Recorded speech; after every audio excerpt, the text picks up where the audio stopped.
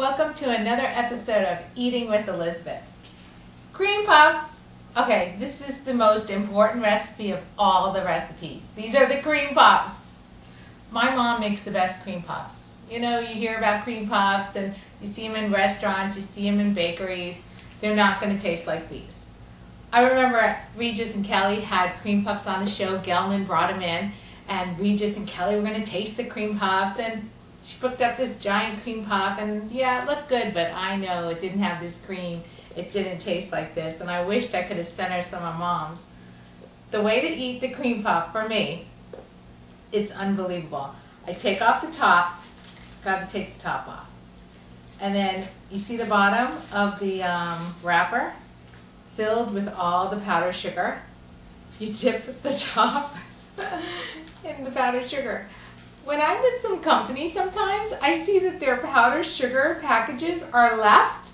And I'm like, excuse me, you're not working your plate right. You got to eat the powdered sugar. So delicious. So delicious.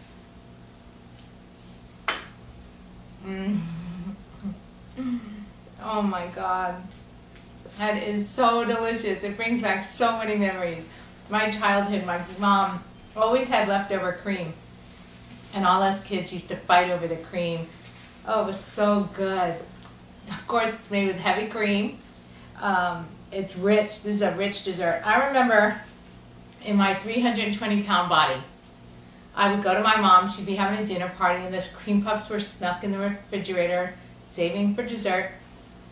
And here we were, just about to eat dinner. And I would go in that refrigerator and sneak out 1, 2, 3 of these before dinner.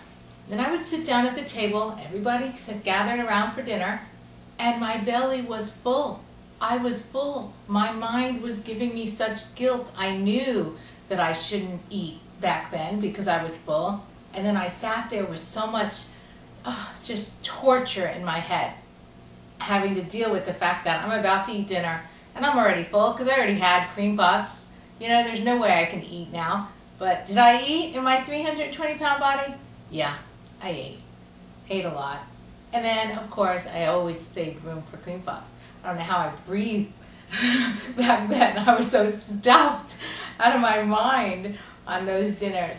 Now I go and I'm hungry when I start. I save room for the cream puff if I choose to have one. And it's an amazing difference from the 320-pound girl to me now, being able to savor and enjoy every bite that I take. I hope you guys are doing this along with me out there. See you again soon on another episode of Eating with Elizabeth. Peace to you and yours.